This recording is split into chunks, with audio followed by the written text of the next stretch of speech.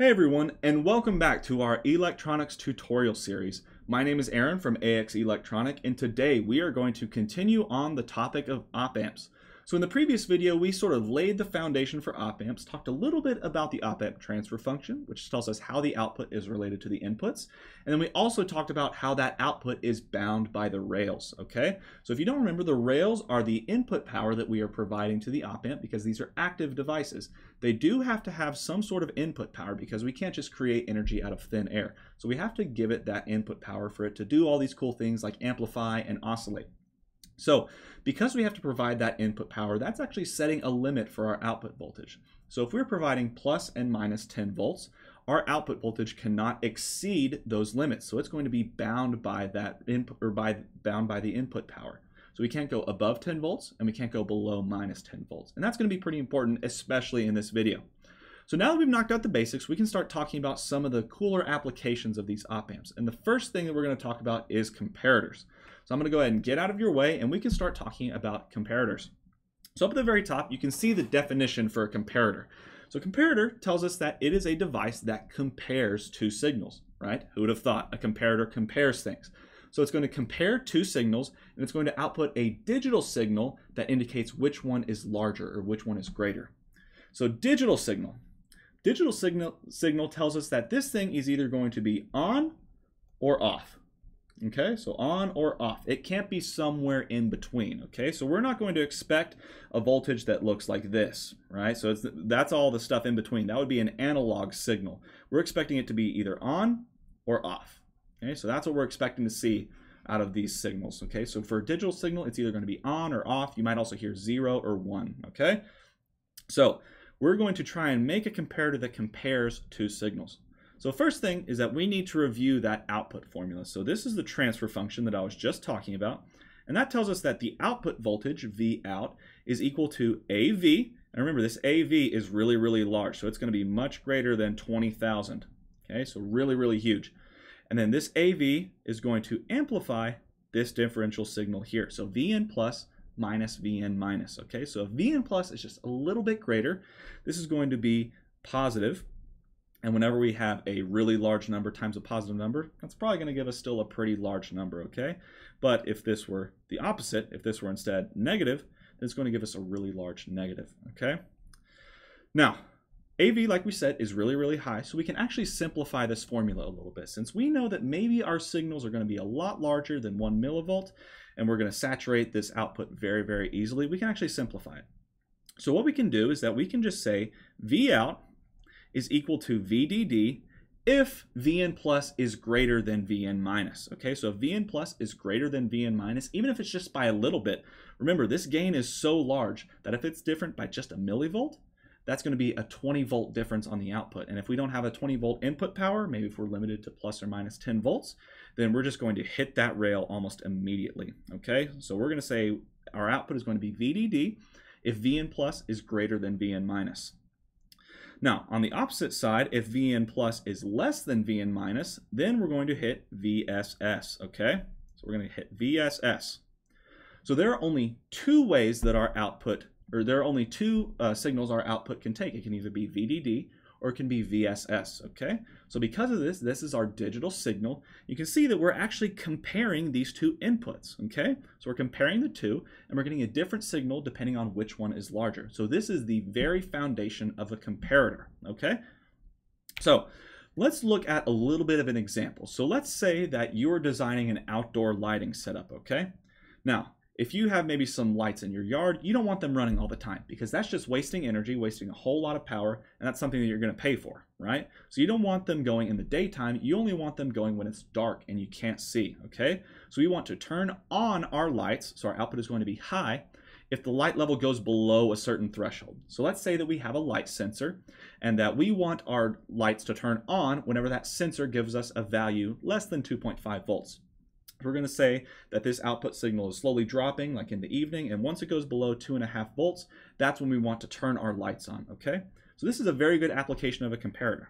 So let's first look at this input power. So we have 10 volts is our VDD, and our VSS is 0 volts, okay? So we have VDD is 10 volts and VSS is 0 volts. So what we have done here is that we have our light signal. So this is our voltage from our light detector. Okay, so our voltage from our light detector. And let's draw this out a little bit. So let's see maybe what this looks like. So V light.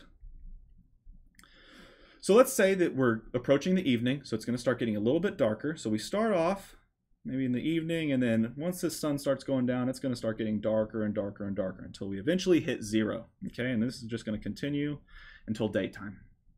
Now I'm going to switch colors, and I'm going to draw out our 2.5 volts. Okay, so let's say that this is our, let's say that this is our 2.5 volts right here. So this is our 2.5 volts. So this is fixed. So this is our positive input, is 2.5 volts. So I'll rename this too as Vn plus. And then this other one, this other one is going to be Vn minus. So let me switch back to red, Vn minus. All right, so in the very, very beginning, okay, so in the very, very beginning, we start off with our minus terminal, our Vn minus, is greater than our Vn plus. Okay, so if our minus terminal is greater than Vn plus, let's write out our equation just to be complete. Let's say we have AV times Vn plus minus Vn minus. Okay, so Vn plus minus Vn minus. So if our Vn minus is greater than our Vn plus, this AV is going to cause it to get really, really large in a negative way. Okay, so it's going to hit the rails. If we also look back at this equation here, we can see that if our Vn minus is greater than our Vn plus, we're just going to hit VSS. So that means that our output, down here, our output is going to be 0 volts. Our output is going to be 0 volts. Okay, and it's going to stay that way until we reach this point here. So whenever we reach that point here, that is where our Vn plus is now greater. Okay, so our Vn minus, or our light sensor, has gone below this 2.5 volt threshold that we set. So because it's below this 2.5 volt threshold, we know it's getting darker outside, and we want our lights to turn on. So that is exactly what's going to happen. So at this point, our output is going to go up, and it's going to stay that way, right? So this is going to hit 10 volts, because that is our VDD. Okay, so this is a pretty simple application of a comparator. So we can see that as that light signal goes down, or as our light starts to decrease, once it hits that point, we're going to turn our lights on. Okay, so they're going to flip on, and then they're going to stay that way until maybe in the future this light signal goes back up. They're going to turn back off, because like we said, we don't want them on if it's light outside. So once that light goes back up, then we're going to turn those lights off, so our output would go off. Now, there is a little bit of a problem with this configuration. Okay, so let's kind of repeat what we were doing. So let's do our V light.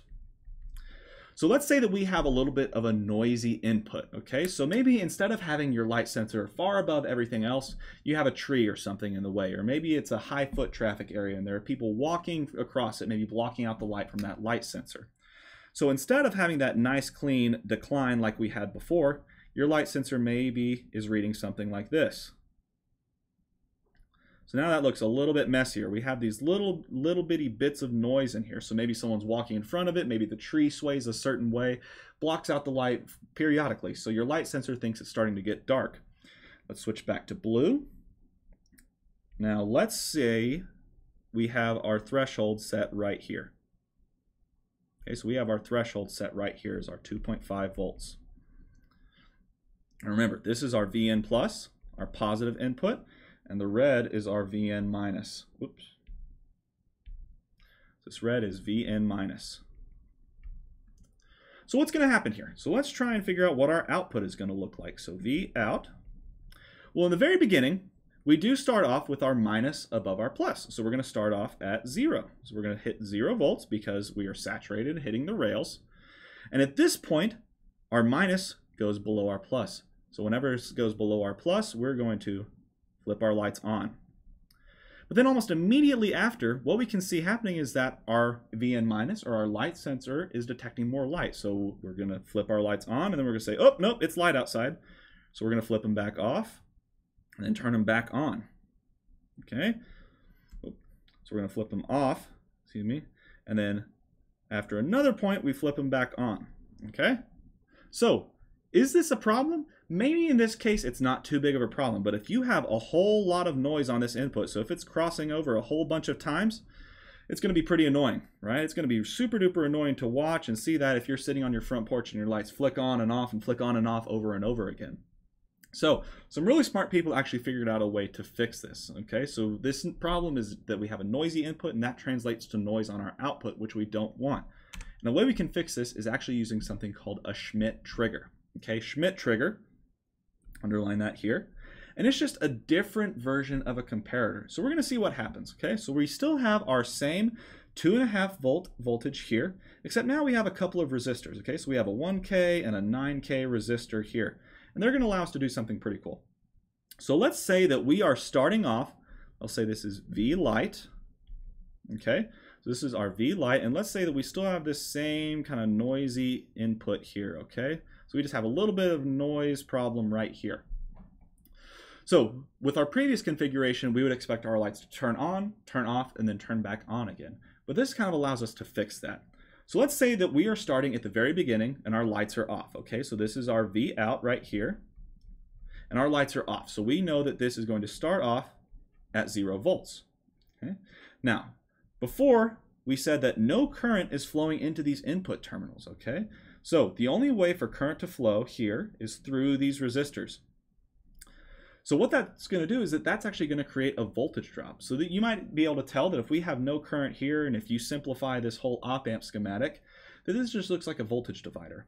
And what we end up having is that we actually end up having 2.25 volts right here. You should work this out, see it for yourself, make sure that this math is making sense to you. So because we don't have any current flowing here, we just have 2.5 volts here at the very beginning, and 0 volts here at the end. We know that there has to be some current flowing through those resistors, creating that voltage drop.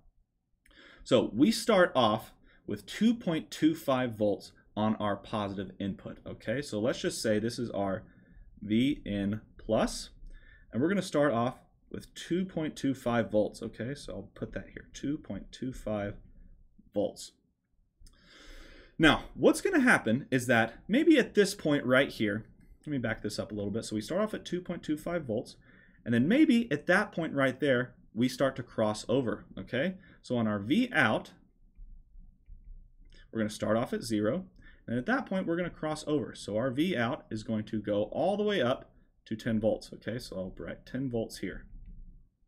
So our V out is going to go up to 10 volts. Now, instead of having this 0 volts right here on our output, we have 10 volts, okay? So we have 10 volts here, 2.5 volts down here. So now the current is going to actually flip directions. Okay, so we have that current flipping directions. And what this does is that this creates a whole different voltage divider. Okay, so now instead of having 2.25 volts here, this value changes. Okay, so we can do a little bit of math to figure out what's happening here. So we have a 7.5 volt drop across these two resistors. Okay, these two resistors here, because we have 2.5 volts down here and 10 volts up at the very top. And if we do the math on that, we're going to see that we have 7.5 divided by 10, okay, because we only have 10% of that left, or 10% of that voltage drop here. And if we add that to our 2.5 volts, we actually get 3.25 volts here. Okay? And again, you should make sure you're doing this, and if you have questions, please feel free to leave them in the comments. I'm more than happy to answer them if I'm being unclear about anything here. So we have 3.25 volts at this point now. So whenever our output flips, our Vn plus actually flips too. Or it doesn't flip, it actually changes. So it goes all the way up to 3.25 volts. So it goes up to 3.25 volts. And if we plot that over here with our Vn minus, just to make it a little bit clearer, I'll switch to blue. So we start off at, let's say, 2.25 volts. Oops. Start off at 2.25 volts. And then right there, we're flipping. Okay. So right there, our output flips, and our Vn plus also flips. So whenever that happens, now we don't have this noise problem anymore. So our output would have to come, or our input would have to come up really, really high in order to flip that output back off again. Okay, which it's probably not going to do until it actually becomes morning again.